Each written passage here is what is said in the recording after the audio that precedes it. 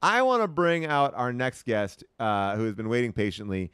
This guy is fantastically funny, but more than that, like he is somebody who consistently does things that are surprising and fun. And I always like, we'll talk about what happened on Wednesday in a second. But he is a comedian. He is an author. He is a stand-up. He is a podcaster. Please welcome Chris Gethard. Gethard, what is up? Not much. I realized I should have cleared all that garbage off the bed behind me. Just as I Don't worry about it, man. That's where all the sleep happens, right there. All those dreams. Is this your guest bedroom? This is your guest bedroom stream? It is. It is. Yeah. I'm in that too. Yeah, I bought a new house. We moved in like less than a year ago, so there's still things like that. And you moved out of the city and into New Jersey, right? Like that. Like you went back to Jersey. Yeah, I was in Jackson Heights, Queens, which was the epicenter of the epicenter. If you remember the beginning of the pandemic, we're like reading the news and it's like, oh, Elmhurst Hospital is the worst place in America for this. And I'm like, that's 2 blocks from my house. We got to get the fuck out of here.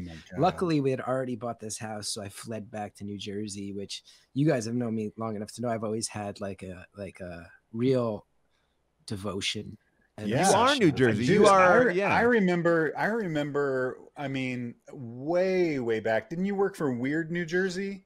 That was one of the things at UCB that people were really fascinated because I looked like I was like 12 when I showed up. Right. Yeah. And then everybody was like, "Wait, you work at a magazine about haunted trees in New Jersey? Like, Yes. what the fuck is your deal, kid?" And you took us on a tour of haunted places in New Jersey. Not just haunted, but like weird places in New Jersey. Like, was that I remember the one for Ian's birthday? Yeah. And I remember going to like, there was a place for like, there's like a little village for circus performers that had tiny little houses. Yeah. And there was like a street that had like a giant blood spattering. Annie's Road. Yeah. Yeah. No matter how many times they pave it, her blood comes back. Yeah. Yes. And then do you remember Clinton Road, the most haunted road in New Jersey? And there was a bunch of fucking bears that ran across the road in front of us. Yes. I do remember.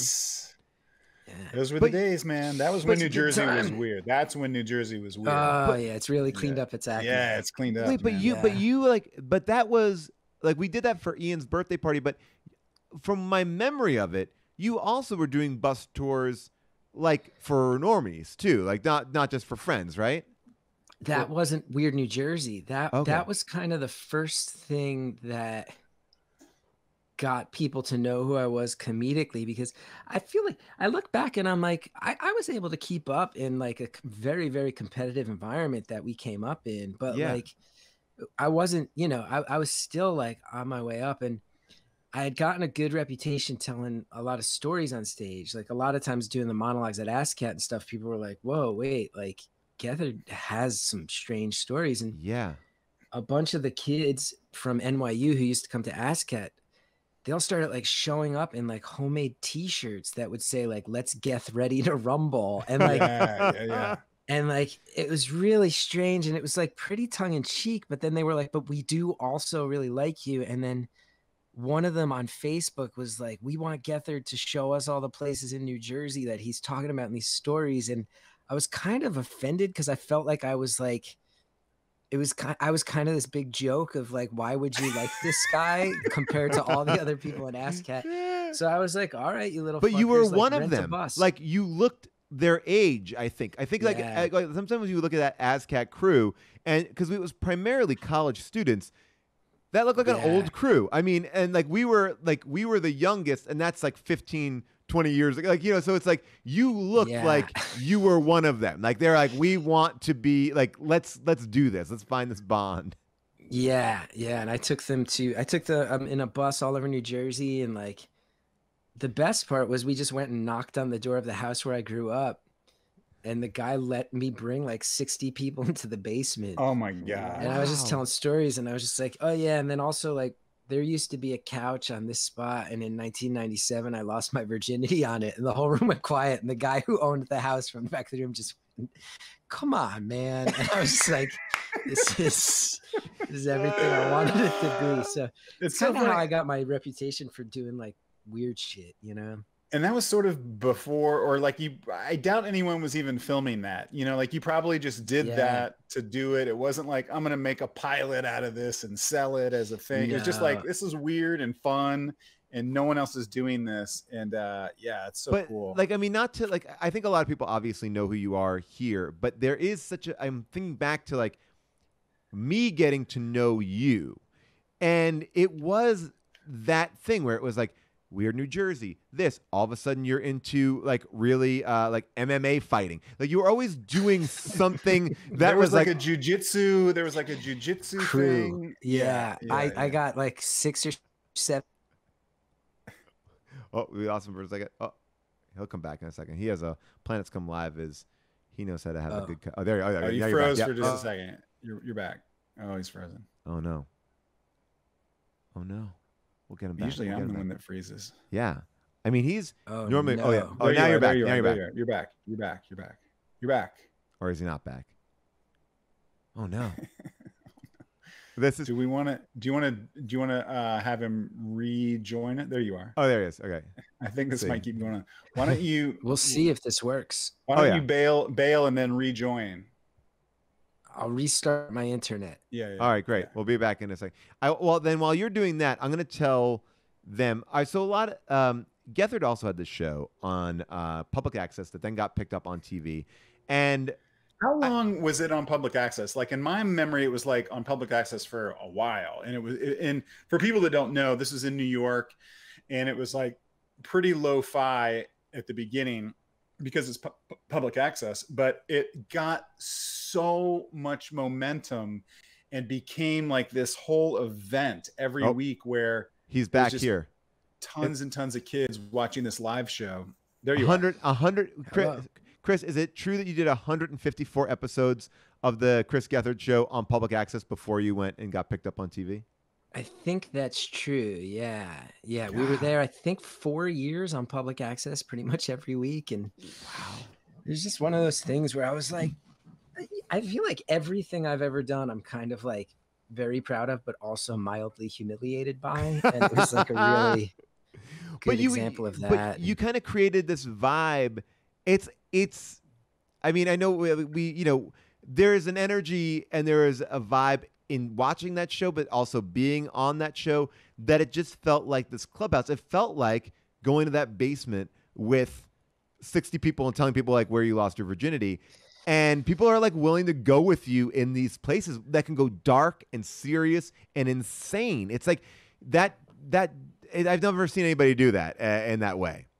Well, thanks for that. And yeah, it was a really special thing in my life. And like, I feel good that I knew it when it was happening, of like, oh, this is fucking nuts. And I actually feel like, and I think I've mentioned this to you guys, like the thing I was most proud of is I feel like there's a few different things that have shown up on TV. Like when Pally hosted the Late Late Show. Yeah. And when you guys did the Human Giant Marathon, I feel like those two things and my show, not to pat myself on the back, I'm like, that's the closest to what it felt like hanging out at UCB in 2003. Like 100%. That's what I was always chasing and trying to like give to that next generation of people, was that fucking feeling that you walk in and you're like, what is this energy? And it's just a movement. And anything can happen, like. But people are so afraid of the lack of structure. Like I did this show on Fox with The Lonely Island. It was called Party Over Here. And the idea was, it was like, we built a theater within a old hotel, and we tried to create like a UCB kind of vibe and do like these live sketches and have them be loose. And the whole idea was like, hey, it's Fox, it's Saturday night, it's 11 o'clock at night or 11:30, whatever it was. And let's just go and make fun stuff and do stuff. And the amount of notes that we got, and like at the end, after we had shot everything, they're like, nothing could be over 90 seconds. And like, there's a want to not get that looseness out there. And what you did that was so cool is like, you had a live show that people could watch that was completely not unstructured, but could go in different directions. And then you'd have an edited version of it that would come on a little bit later. Yeah. When we went to cable, that was the deal of like, we need to take phone calls. That's like part of what you guys bought. So there's got to be a live element. And it was wild. It's wild. Like you said, like I always felt like, because we wound up on 2 different cable networks. of course it was weird. The first one was Fusion, which is not Fuse. They just unfortunately picked the name of another small, like they were even smaller. But it was like a network that was aimed at English speaking Hispanic millennials. And then my show was on it. It was so weird. And oh wait, that was the same network that Paul F. Tompkins did the puppet show on, right? Yes, exactly. Okay. And it was just so weird. And then we went to True TV, which was, you know, that was a big shot. And it was this tough thing where it was like, we had all this critical praise and we had this reputation for being a wild show, but like at the end of the day, cable, they don't want a wild show. Like they don't want a feral, like they want a dog. They don't want a feral animal that lives outside. And there's constant battling, as you can imagine. And but it's also wild too, because the public access show was so beautiful. Cause like I worked really hard on it, but part of the point was like, let's let it fucking just fall apart and see what happens. And when it went to cable, a lot of the people were like, you sold out and it's not the same. But now everybody's favorite episode is the dumpster one, which people forget that wasn't public access. In a lot of people's minds, they're like, that was one of the public access ones. It's like, no, that was. And tell people what that was, because that was you and Mantzoukas, right? Yeah. Is that the same one? Yeah. So the first thing I'll say, which you guys will love, is after 2 years of fighting with this network, we literally begged them, like, can we just do one our way? Like, can we just do one without all these mandates? And it was that one, of course. And it was just, we had a dumpster and we told everybody, hey, there's a thing in the dumpster. Guess what's in the dumpster? If you guess in the first 3 minutes, we have no backup plan for what the rest of the episode will be. And if you don't guess, we will wheel it out of here and you will never know. And that was the premise. And I was so happy it was Paul and Jason, because like I knew like especially Jason just relentlessly fucks with me every time we're doing anything together. Hard, yeah. Relentlessly. And Paul, I feel like you're happy to kick open that door too. Oh, because it becomes like a thing. Like because like it's like you are. It's also like you like getting ganged up on, and then it almost becomes like this contagious moment of like that show went like from the minute it went live was like boom, it just like flying off, not flying off the rails, but yeah. Gethard too, though, you have a special ability at being like the straight man to that and getting that abuse and like, you know, just taking it to like, you know, which is really funny to watch. Probably after a while is not that fun for you. Again, it is so fun for me. And it's like, I was the kid brother at UCB for like 15, 16 years. Like, I'm like being the straight man to like, I was in a group with Bobby Moynihan and Zach Woods. Like, guess what? I am the straight man. Like I'm doing ASCAT with Horatio. Like, yeah, I'm going to get fucked with. Like, and sometimes I get like a little bummed because I'll see people still talk about that episode so much. And then I'll see people be like, it was like, yeah, like Paul and Jason were so funny on it. Like it wasn't really Gethard. And I'm like, but I was the one who built an environment that allowed that. Like construct an environment and invite the right people. Like I also did have something to do with it. But that's like, it's that idea of like, I was talking about this the other day, like when you nominate a movie for Best Picture but don't nominate like it as Best Director, it's like, well, how can that be true? Like you're like, this is the best movie of the year, but the directing, that played no part in it. That played no part in the casting or anything like that. But like, I think for me, it's always like to have Jason just be able to pop in at like any kind of moment and just because it's like there's a built-in history. You can't do that with like anybody. Yeah, you can't just have like Paul Rudd. Who got my show the best. The weirdest thing, you two got the show obviously instantly. And the other guy who I always say just walked in and was like, got it? Method Man. Method Man did the show and was awesome. Like, good to go. I got this all figured out. But again, it's like, it's just that I have this distinct memory of, I think it was the third DCM was the first one I attended. And just in the middle of the night, sitting there, and there's some show that was just a clusterfuck going nowhere, and Riggle walked out on stage with a baby doll and like I think like pretended to snort coke and then like started seducing this baby doll. I was and I think I've just been my whole life like chasing that feeling. ever since. Like, I think I was like, just very, in my mind, I was like, Birbiglia once said to me, he's like, you know, like most of the people who came out of UCB, like they're actors or they're writers. And he's like, but you just like became known for being you. And he's like, that's really a rare thing for the UCB crowd. I was like, yeah, I just kind of want to like, I don't know, like let shit fall apart publicly and see if I can land on my feet. Cause that's what we did. It's that's so what we exciting. did. It's so exciting to watch. It's just fun to watch because people are so scared of it because it is really scary. Like when you go to a show, especially in New York, like if you go to a live theater in New York and it's like, what is happening here? Like it feels out of control. It's funny. It's like, you don't know where it's going to go. Like anybody talk about that and people want to see that and they want to see like, can pop in or pop on and just like jump in at a moment's notice. Boom! That's what I'm talking about. No more fun for me. No more fun for me. No more compliment. These guys are saying such nice things to me. Such nice things about Gethard? Okay, then I'm glad. Then I'm glad. I was not aware that Mantzoukas was coming on. I did not know this was happening. I got the text that said Gethard is on, get ready. And I was like, I put clothes on, I put lights up, boom, I'm here when I'm called on. What are we talking about? These guys were saying nice things about the Gethard show, but I wanted to say too, like I'm not good at taking praise, but I'm also like, again, like Huebel, there was, I used to go to Pile Driver all the time, and that's a show where you like got your fucking hand sliced apart by a tuna can and like see, like I think Jason, if I remember it, like there was a cracked out show where the lights turned off halfway through, and I think it was me and you went and bought a bunch of Jesus candles from a bodega and just lit the candles, and they didn't kick out the audience. There's no power. I'm like,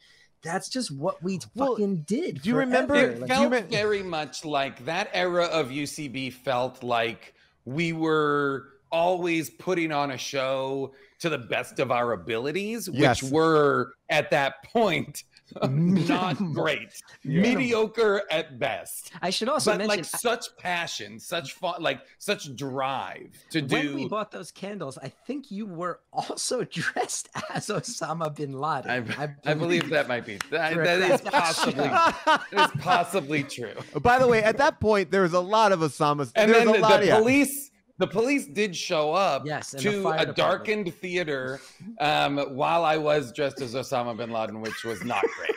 Yeah. But we also Gelman rapping about like having sex with like an old fucking watermelon or some insane nonsense. But there were these like magical moments there too that were like not for audience, where like there was a blackout in New York, like a famous blackout in New York, and for whatever reason the UCB theater was the only place that didn't lose power or so they had air conditioning, and it was fully the theater worked, the Gristedes above it, the supermarket above it, no power. This was like we were on some weird grid that was like connected to New Jersey. Like I don't know what. I shit my pants that night. What? What? I shit my pants. Yeah. I was in the city. I still lived in Jersey back then, and I had driven my car into the city, and I was hanging out at the old classroom space on 23rd Street and everything. And for, you know, that horrible first half hour where we all thought it was another terrorist attack. Yeah. I was in LA at the time and was like, oh no, another terrorist attack has happened. It was terrifying. But then we all realized it was going to be like a fun party because everybody was out on the streets because no air conditioning. So we had heard that the theater had air conditioning, and I was walking around and I realized every place in New York that served ice cream just started like giving it away because it was all melting. And sushi places too. Are just like, come get it.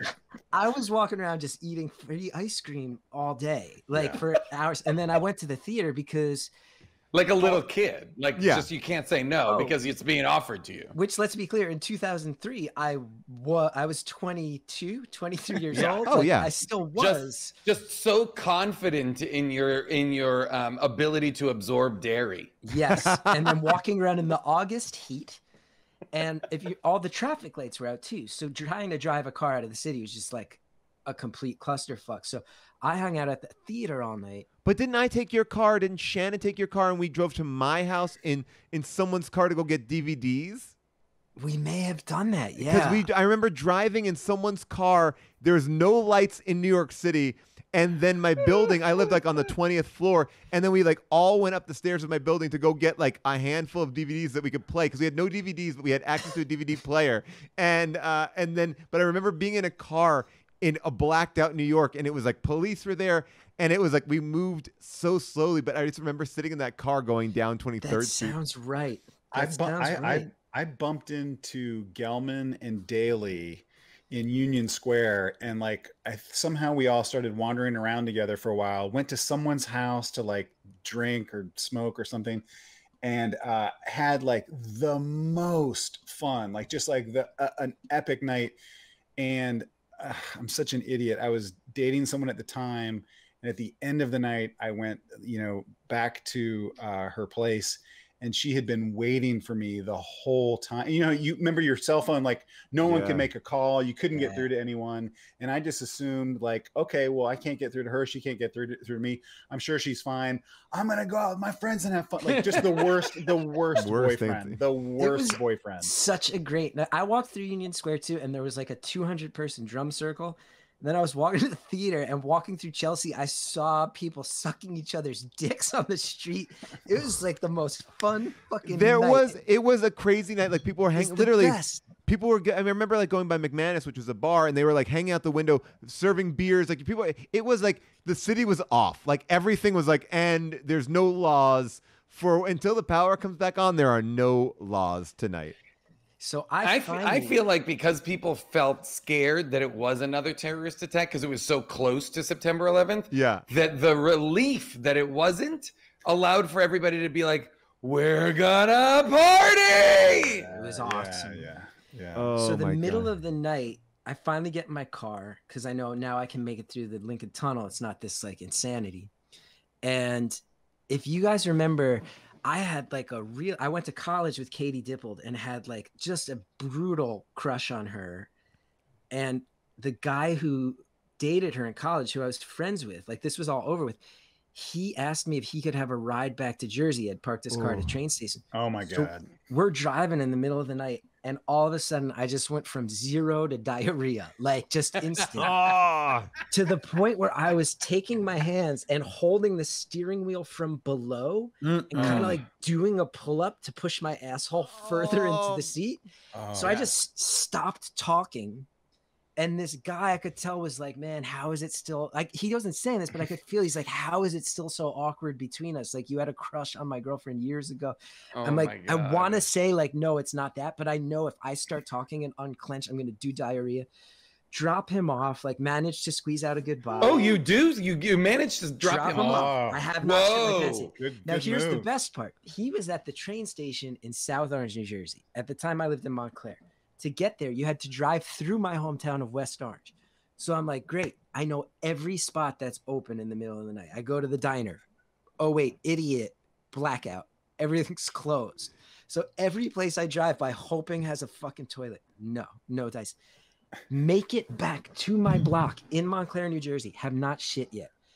There's a parking spot on my block, which was unheard of. Usually I had to park at this lot 3 blocks away. Right in front of my apartment building. Run up. Get in there, run up the stairs. I lived on the 2nd floor. Halfway up, I just feel all this shit in the well, because your body knows it's almost there. Your body is like, we made it. Yeah. So I go run to my bathroom, finish up, go to look. Here's the really crazy part. I look in my pants and there's nothing there. And I'm like, I know I shit my pants. I walked back into the stairwell, and balanced on the edge of a step was just this like giant nugget of shit. I was like, this is so pathetic. I had to go. Wait, it went through your pant leg? It rolled down. I had on baggy jeans. It was 2003. I was a Jersey kid. I was still wearing like boxers, baggy load of shit, dropping. That's loads. A miracle. I mean, that is a miracle. It was kind of like performance art in a way, but I had to pick it up with a paper towel. Gethard, I'm going to disagree with that. It was not performance. It was like performance in many ways. It was like, I think it was in many ways. Do you think Zero to Diarrhea will be the title of your next book? Actually, Maria Abramovich and I are going to try to replicate it at the Guggenheim whenever it reopens. We're going to see if I can take a shit and roll down the spiral perfectly nonstop. It's an art show called Whose Two Is This? Sure. What was the thing that you and Gethard did this week, or did we run past that? No, Jason was there too. This is amazing. Yeah, like I don't even know how to describe this. We were talking about, like, obviously. Oh, sorry. Sorry, you and Gethard. Yeah. Sorry. No, all of us, all three of us were involved in this. Oh, yeah. Okay. So, Gethard, if you're not following Planet Scum Live, it's another Twitch channel. It's great. That's where George Lucas Talk Show happens. Gethard has a show there, multiple shows, and it's a lot of the vibe of the Chris Gethard show is on Planet Scum Live. You do this show on Wednesday. I'm going to let you explain, because I walked into it and I haven't stopped thinking about it since Wednesday, and I have so many feelings about it, but I feel like I've now really landed on the side of, like, I kind of am obsessed and love it now. Like I like. And I thank you for saying that, because I'm not being presumptuous. Like, it's a weird thing. Like, my show got canceled a few years ago, and I used to be a guy who, when I would do stuff that was weird, generally it would get like some chatter, and now it's just, I'm like, it's not. I'm like a 40-year-old dude now, and I'm glad you liked it, and thank you for plugging it, because I think it's really cool what's happened. So this is all true. Okay. Last year, pandemic hits. I start Planet Scum Live as an effort to just like have a platform, and I've always, between the Gethard show and some other stuff I've done, always try to like get younger comedians some shine. Like, again, UCB, that's what we all did for each other. Like, you guys did it for me. I tried to do it for the people who started a few years after I did. Like, that's what we did. Still love that feeling. So Monday nights is my friend Martin Urbano. Thursday nights, Robbie Hoffman. Sunday, George Lucas Talk Show. Tuesdays, Mary Houlihan. These great people. So anyway, it started with me doing a show. I couldn't think of any good ideas. I was feeling really bad, and I straight up was like, the dumpster everybody loves, let me just rip that off to see if it can keep the show going. So I put an item in a box. The dumpster being the episode of the Chris Gethard show. Oh, sorry. Okay. Sorry. Oh, it's okay. And which is on, if people have heard us you guys talking about it, it's on YouTube. So if anybody wants to watch the dumpster episode of the Chris Gethard show, it's on YouTube. And the second episode, Fuck It, Show Us Your Pets, that Paul and I were also on, I believe is on HBO Max. It is HBO Max. And if you know the answer, don't spoil it in the chat. Just keep it. No Don't clues. Spoil it for yourself. It's much better. And you can see these two guys relentlessly fuck with me until a moment where they realize what's going on and the audience doesn't know. And you just watch them drop the bit of let's be mean to Gethard, and there's just a moment of like, oh, we really respect that you have pulled this off, and then back to fucking with me. And it's my favorite thing is the version that's on YouTube is edited, right? To I'm gonna say it's like a 40 something minute, like to fit a network 1 hour format. But we shot that episode for, I think, over 2 hours. I think that's true. And largely so, because you would not stop talking. Correct. And that's what I was going to say. Largely because Paul and I completely commandeered control of the show and would not let you run your own show, which was making you so crazy, which is so funny. So when you're watching it, just know there's even more. Yeah. Is there ever going to be a master cut of it, or no? Release the Zooks and Scheer cut. Show it on Twitch. Just show it on Twitch. I don't know who has it. Maybe JD has it. But I bet we would be allowed to. I don't even know if the Fusion Network still exists. So I feel like it would be fun to see the full thing. Oh my gosh. Oh my God. Anyway, sorry, I interrupted you. Go ahead. So I ripped that off, and my whole thing was, I'll put an item in the box. You call up the Twitch channel. If you guess what's in the box, I'll mail you what's in it, and you get to keep the box. That was it. So then I started doing a thing where, because the Twitch channel, we do like a pay what you can, like as if it was like a pass the hat comedy show. And I was like, look, I don't want to make money off this. I don't need to. So the percentage I would normally take, like half of it goes to the staff who runs the channel. The percentage I would take goes in the box. You also win the money. So each week it would grow. So the first time we did it, it took them like a month or two to guess.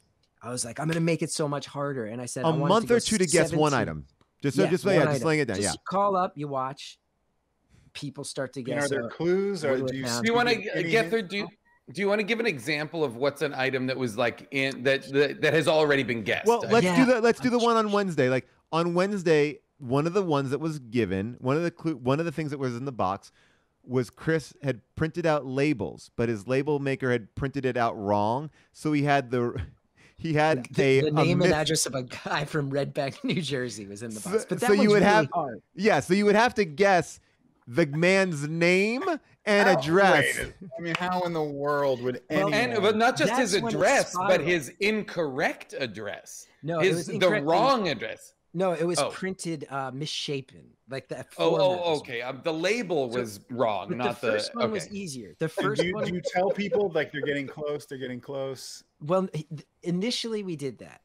So the first one was a copy of Wizard magazine with the Hulk on the cover. That's what you had to guess.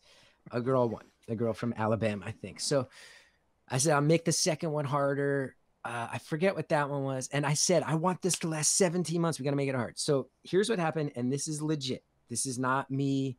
This is not like pro wrestling, me trying to live some fake story.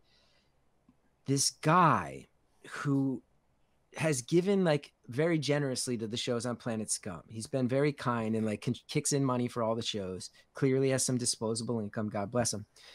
He sent me this really big donation. And there was this note attached that was like, I'm giving you this money so you keep the box show going. The only caveat, make it really fucking hard this time. You said 17 months. I want it to go 17 months. So I got in touch, wrote back to the email address. Don't know who this person is. I go, listen, if you're going to give this much money, like I respect it, but you have to like come along, be a part of it. I want you to be the executive producer. He's like, I never want to be on the show, but yeah, I basically gave him permission to just pull all the strings and be the puppet master. So he made a website with a series of rules on it. And then there was all these things. If you kick in a certain amount of money, it adds more to the box. We came up with a whole board of directors. There's like, if you go to scum.guru, there's now like 40 rules. Many of the people who are on the board of directors do not know that their names and pictures are up there. Like I just found out that I'm on the board of directors this past week when you texted me randomly in the middle of the evening and said, "Hey, are you around? Click on the link and join this live stream." I had no idea what was going on. Yeah, and neither did I walked into this show. Wait, I didn't realize that was your first time too, Jason. Yeah. Oh, I had zero clue. Paul, before I got joined, we spent like 45 minutes explaining it to Jason, and then you came on and it spent like 45 more minutes still trying to explain what was happening. Oh, right. I was sitting on the couch reading comics, and I got a thing from Gethard that said, "Hey, are you around?" I had to do a Zoom, and I cut it short, and I was like, I gotta go, I gotta do this thing, and then I jumped on with Gethard, and I was like, what are we doing? So, and it's spiraled completely out of control. There's now like 50 people on this board. Half of them are fans of the show who they have the Discord board, and then they send one representative, and I brought on a co-host, and she has her own box. Christy Cello, great comedian. And she's a pickle. She has her own box. No. The pickle is not Christy. Oh, okay. Christy's wasn't there. She got her second shot on Wednesday, so she was feeling sick. So she has her own box. I don't know what's in her box. She doesn't know what's in my box. You have to guess every item to know what's in the box.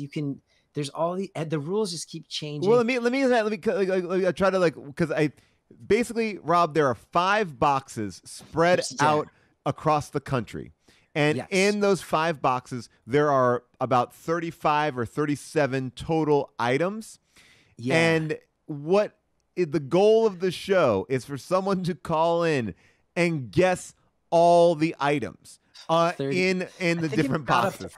And what happens is they all know that so for what? But then they just get the stuff, or is there a ton of money? Rob, here's the thing: is all these rules. It's like if you spend this much money, this happens. Like if you spend this much money, it's like if you spend $169, you can spin a random number generator, and whatever number it lands on, if that item has not been revealed yet, it gets revealed, and you have 3 chances. If you land on 2 that have already been revealed, you get 3 swings. So that money 60% of it goes into the box. It's like you can spend $69, add a new item, or buy a $100 t-shirt, add a new item. There's all these different things you can do. $50 calls a board meeting. So at this point, we've been doing this third round of it since the night before Halloween. There's, I think, 41 items spread between 5 boxes. And if you guess all 41 items, you at this point will win over $3,000.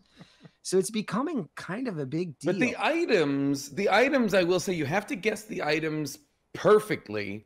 And I've seen Christy's list, because the other night when Christy wasn't there, I was monitoring her list in case people guessed it. Her list is deeply specific things. So it's not just like, an iPhone case or this. It is like very descriptive, and you have to guess every piece of these of what it is, which I can tell you. Do you want me to crazy. Tell you mine? Because I've had 1, 2, 3, 4, 5, 6, 7, 8, 9, 10, 11, 12, 13, 14, 15, 16, 17 items in my box so far, and 1, 2, 3, 4, 5, 6, 7, 8, 9 have been guessed. Do you want to hear the ones that have? Yes. Rob, these are the ones that have been easy enough for them to guess since Halloween. This is how deep this game is getting. The first item that was in the box, it was just before any others got added, a coaster built for the size of a car cup holder with White Castle's logo on it. That was the first one. Then the one that they guessed just this Wednesday, a splitter that turns a 2-prong plug into a 3-prong. Okay. The wrapper from a Smucker's Uncrustable PB&J sandwich. I couldn't believe they got the next two. The cap to a bottle of Bulldog root beer. I cannot believe they actually figured that one out. Here's my question though. Are they getting, are you giving clues to they whittle it down? So they whittle it down like just from talking to you on the show? Did they? One of the rules the board established is you can tell a 45-second long story instead of doing guesses. Oh, this is you listen to the 45 seconds and go, okay, like in that case, I'm like, okay, you said something about dogs, and one of my things does have the name of a dog in the title. So now they're going, okay. So like a story, Rob, is like like a story kind of like allows you to do multiple guesses, because you're like, I was walking one night when I saw a red sign. A dog crossed the street, but my Pontiac was stopped on the side of the street. And when I looked up at the moon, it was a full moon, which illuminated a small basketball court. Like, so you try to like load it with as many details as you can, right? That's part of it. Yes. So like, and then if I said, yeah, one of them has a dog in it, then another person might call up that night or a subsequent night and go, so here's my story. One night I went to a dog park and I saw a dachshund, a chihuahua. I saw a Labrador. I saw a Labradoodle. And then they're just trying to figure out, can we get him to say what type of dog it is? So they eventually got to Bulldog root beer. The next one I couldn't believe. It was a soda cap, because I collect sodas, from a German cola called Africola, which actually has like racist imagery on the bottle. I can't believe they haven't changed. It has the Afrikorps, the German regiment logo on it. I couldn't believe they got that. One of those plastic child-proofing guards you put into a plug to stop a baby from putting his fingers in. By the way, Gethard, can I just say one thing too? As people in the chat are I want to make sure this is real. This is not a bit. This is not like, the show is real. These are real items. These are real guesses. These are real people. Hundreds of people. Yeah. Okay. Yes, and in most episodes, nothing gets guessed. Yeah, it's your night. Like, it's deeply unsatisfying. Are there guests that come on, and did Scheer and Zooks tell stories, or is it just about what's in the box? Usually, it's just about what's in the box. I'm very bad about asking for favors, and I get awkward about it. It's usually, now it's me, Christy Cielo, and one night Christy couldn't make it, so I asked Will Hines to fill in, and we didn't realize like what happens, because we alternate. Something gets added to my box, next Christy's box. I didn't realize if Will's on, he has to pick the next item. So all of a sudden he's got a box, and now he's a permanent co-host, and he's got a box. It's the game. And to be clear, Will Hines is miserable. He does not want to be on the show anymore. And so his clues are very obvious, because he wants the people to guess what's in his box so he can stop showing up for the show. And there is an element of it too. I didn't even get into we mentioned the pickle before. The pickle, we should bring it up again. But don't you have to keep your hand on the box for the entire show? That was only because someone paid. I think that one's like $180 or something. Yeah, it's one of the rules on the page. If you pay this much money, it becomes hands on a hard box.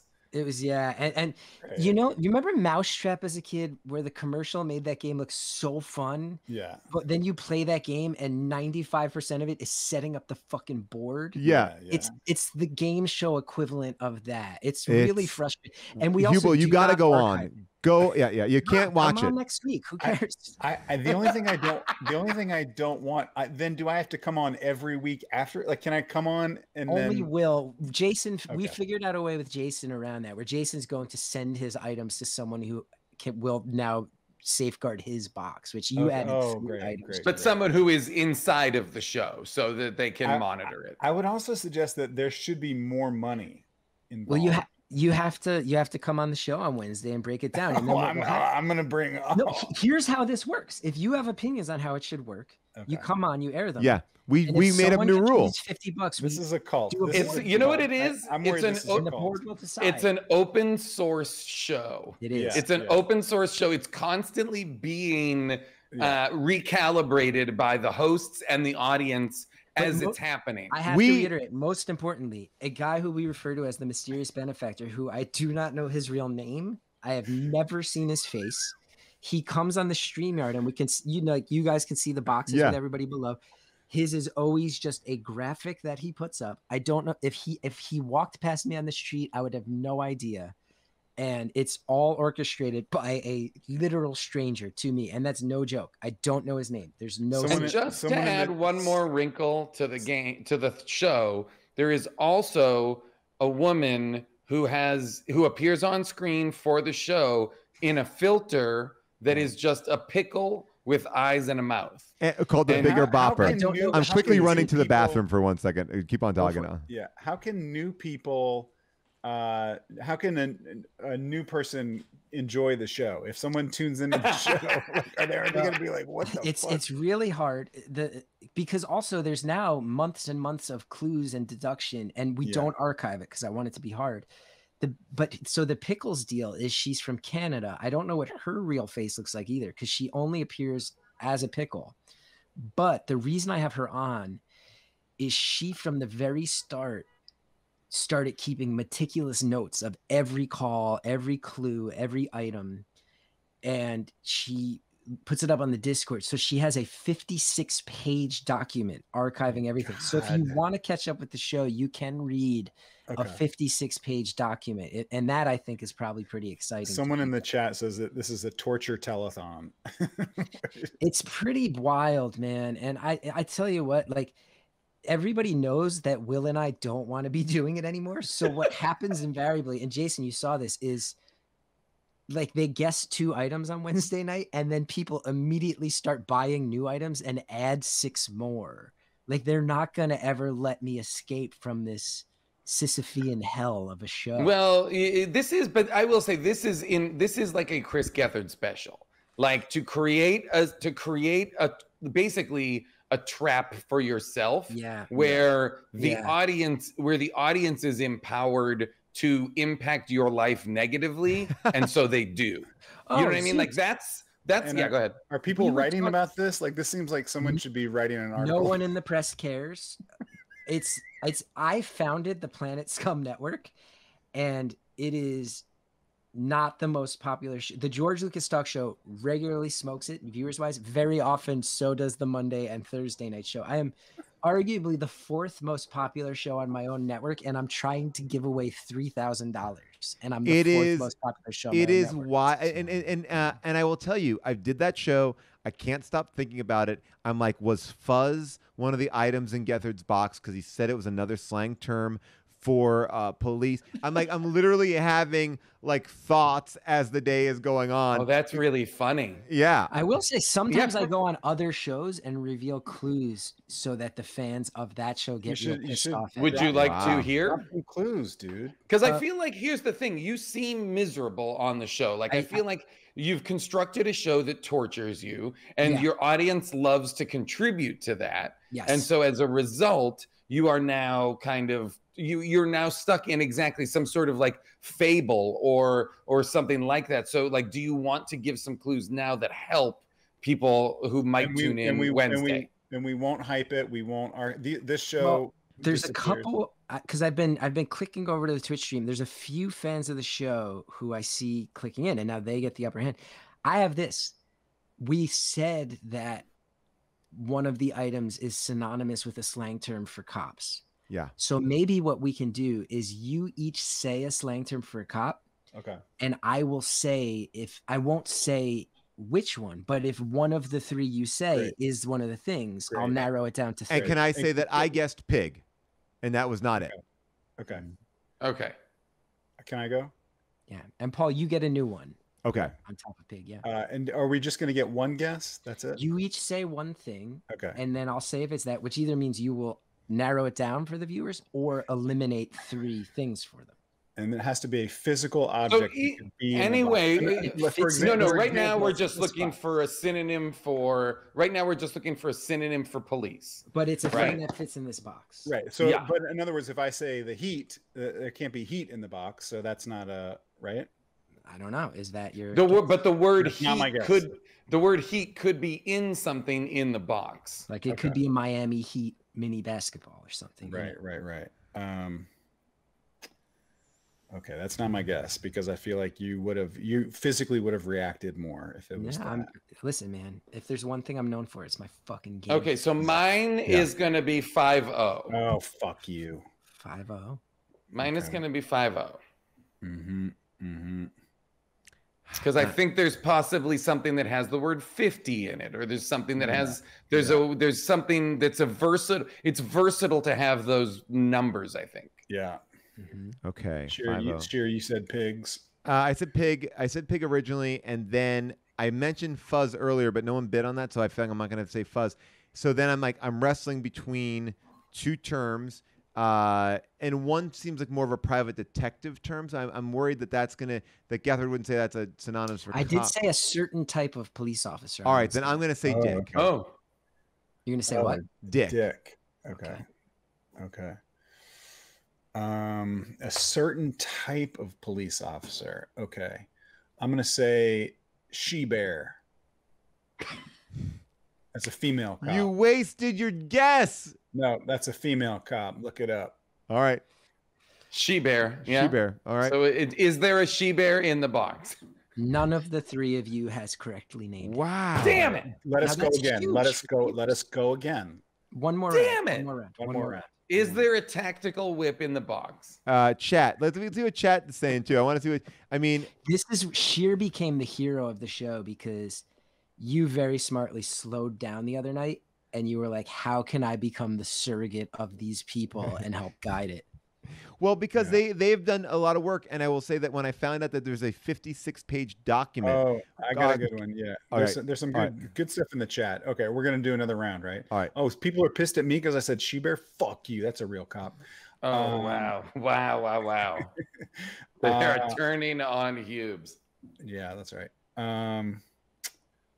Okay, so to be clear, it's a type of a police officer, not a slang term for a. Okay, I'm gonna say this. Bobby, which is a British cop. Yeah, could be a Bobby pin. Could be. I feel like he would have said it was a different national, Oh, maybe hey man, not. Maybe not. Look, okay, all right. Sorry. Fucking, you gotta come up with your own guess. All right. Yeah. I mean, people are saying. I want to talk to Jason. I want to talk to Jason for a second. I'm gonna say, all right. Go ahead, Paul. I'm seeing a lot of chips and chip in the chat, but I don't think that is a. I don't think that is a. That's a common. Type of cop. Yeah. Is it all right? But I mean, would you? California Highway Patrol. Yeah, I know, but would you think? I mean, somebody is saying it in the chat, which made me realize, is it possible, Gethard, that you have put something in the box that references your college nickname and it's Sheriff? Oh. Not a lot of people might know that Gethard for 2 years was known by the name Sheriff when he was in college. When you said that, I could tell. I was reading Gethard's facial. There was a small tick. There was a very small tick in his face, right? Well, you are known as a worldwide expert on micro expressions. I'm great. Governments have actually flown you. Malcolm Gladwell studied you.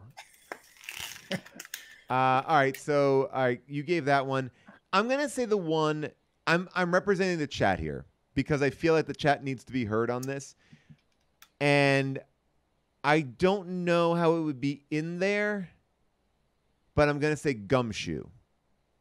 Oh, so it could be a piece of gum. Could be We said gumshoe, Bobby, and Sheriff. Yeah.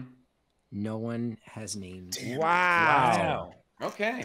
All right. This is the way it works. Gethard, the show is Wednesdays at what time? 10 p.m. Eastern, 7 p.m. Pacific. And I argue that it's actually really fun and intriguing. And unfortunately, it was a blast. No, it's a blast. The show's a blast. No one cares. There's like 150 dedicated fans that really care, and I'm just. Well, now that we've done it here, it's going to be all of these people are going to go to that. Yeah, 150 dedicated. I'd rather have 150 dedicated fans than these fucking assholes that watch our show. I'm being grumpy, and I am eternally grateful for those people for sure. No. By the way, it's kind of weird. Like, chat, look, everybody's coming after me now. Isn't it a little weird that like Vultures never brought up like, hey, this asshole's giving away $3,000 because a nameless, faceless person is. Well, I don't think that. I think a lot of media doesn't know Twitch. They just the guests that we've had on this show, we're doing crazy stuff over here. We got a bunch of stuff, but I think people still don't understand what Twitch is, but that's okay. I don't understand what Twitch is. We were talking about the bus tour before, and I forgot you were on that bus tour. The Ian's birthday bus, yeah. I was on the bus tour, the New Jersey bus tour, where we saw Gethard lost his virginity. Wait, you were in the one that actually went to inside his house? Oh yeah. And then it ended. I don't know. Forgive me if I'm repeating whatever happened, but the tour was all sites that were significant in Gethard's life, where he would then tell the story as to why this dorm room or this restaurant or whatever was significant to him, including the room in which he lost his virginity, but also.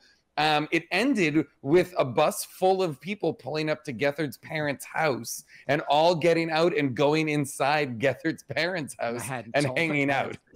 And my mom said it was the UPS truck.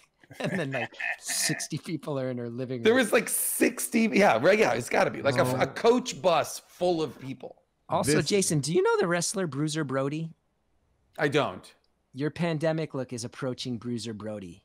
Oh, okay. Is that good? I'll take it. Is he a good guy or a bad guy? He was a bad guy, sort of loose cannon maniac who was legitimately stabbed. Sounds about right. He was stabbed to death in a locker room in Puerto Rico by another wrestler. God.